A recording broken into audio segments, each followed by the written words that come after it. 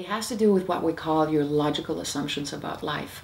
And all of those logical assumptions that I usually call convictions were formulated, created between the ages of 0 and 5. Some of them, or a few of them after that, but most of them were ideas you had about life.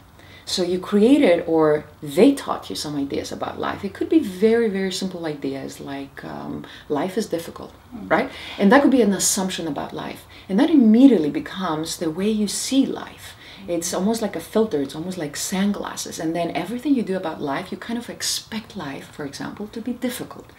So because you expect it, you're the observer. And according to science and quantum physics, the observer affects reality. And it goes back to what I told you, that very interesting thing, which is very important. It's very strong for me to repeat it. I feel like I need to repeat it.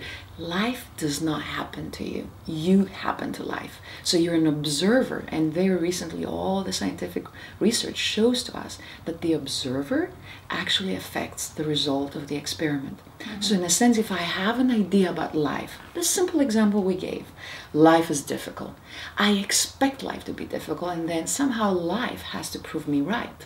Because if I go about to do something, and I have that idea, and then someone else has an idea that life is easy, both of us will experience our own packet, our own bubble of reality about the same thing. The ego is the combination, the whole group of those assumptions, convictions, beliefs, definitions, you name it, you can call it anything of those. And yes, we are that. In a sense, we experience that, so we think we are that. But to be politically correct, no, we are not that. We are the three-aspect being.